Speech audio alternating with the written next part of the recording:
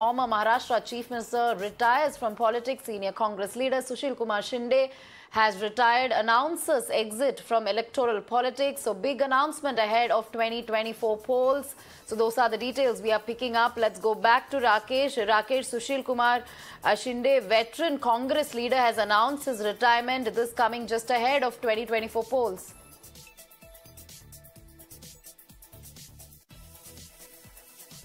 Remember, the 83-year-old senior politician has always served a key position in the central government, be it the cabinet or home minister for the country or the energy minister. But I remember the last time when we were covering the elections in Solapur, he had made a statement that perhaps this could be his last election, and that is what exactly seems to be happening now. When yesterday in an event, Mr. Sushil Kumar Shinde made an announcement that he won't be actively taking participation in the electoral politics in 2024. In fact, his daughter Praniti Shinde would be contesting the Lok Sabha election. Remember, Praniti Shinde is currently MLA from the Solapur, and now she will be elevated to the MP elections scheduled in 2024. So that could be a big shocking news for the Congress party. But as far as the Solapur seat is concerned, Sushil Kumar Shinde is assured that his daughter would definitely retain that position, which was with Sushil Kumar Shinde for such a long tenure.